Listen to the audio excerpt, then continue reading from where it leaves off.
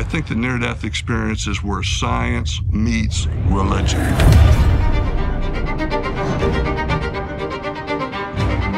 There is a process of dying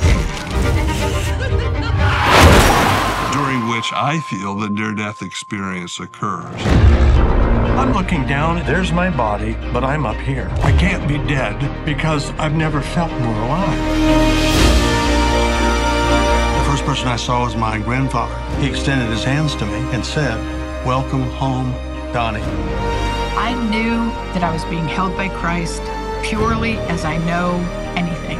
I know it sounds crazy. The knife had gone all the way through my liver. You were in the hospital bed, Right. but you had left your body. People don't believe you when you say the story, but it's just so real. What I've tried to do is put data out there that's been scientifically, rigorously collected. What really convinced me is that when they would come back, they actually saw what was going on in the room, even though they were unconscious. She's describing stuff that she just shouldn't know. The whole experience is very calm. Music has been described so beautiful that they say they've never heard anything like it.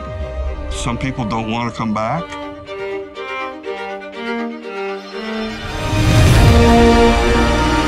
Though they lose their fear of death.